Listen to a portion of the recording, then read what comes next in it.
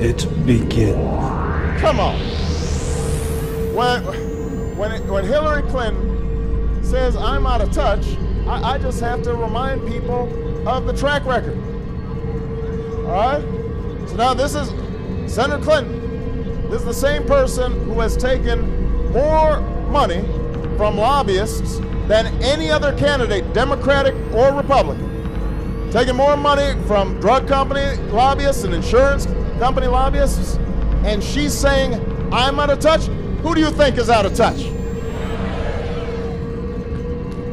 This is the same person who took money from financial folks on Wall Street and then voted for a bankruptcy bill that makes it harder for folks right here in Pennsylvania to get a fair shake.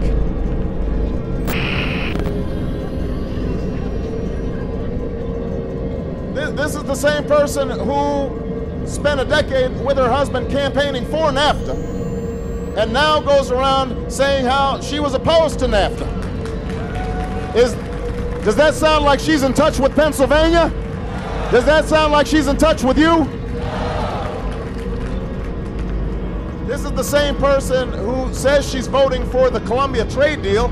Turns out that her top advisor, her top strategist, was working for the Colombian government to get the bill passed. Does that sound like she's in touch with you? There has to come a point at which you say, somebody who makes those kinds of statements doesn't have the judgment, the temperament, the understanding to occupy the most powerful position in the world. Bernie's slogan has helped his campaign catch fire among young people. Feel the burn. Feel the burn. It's a good slogan. Hillary's slogan has not had the same effect. Let's see this.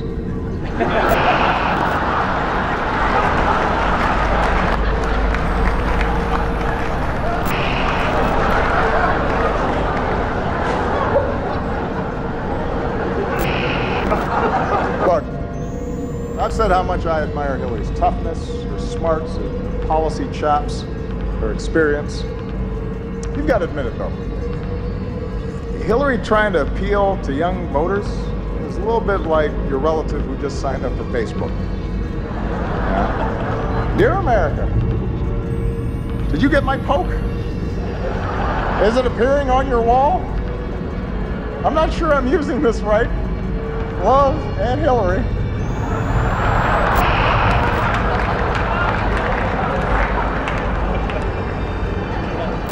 It's not entirely persuasive. I'm going a little off script here, but I just want to repeat this. If your concern is working people, then this is not a choice. I don't care whether you're white, black, Hispanic, Native American, polka dot, male, female. I don't care. If what you care is who's going to be fighting for ordinary folks who are fighting for a better life for themselves and their children, then I don't know how you vote for the guy who's against the minimum wage, against unions, against making sure that everybody gets a fair shot, against legislation for equal pay, against sick leave and family leave, against all the things that working families care about. So if you're voting for the other team, it's not because of the economy. It's not because of the economy. You gotta be clear about that.